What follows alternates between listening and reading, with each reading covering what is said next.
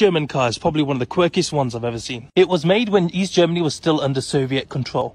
I'm at Trabant Berlin, which is a company that specializes in renting out Trabants.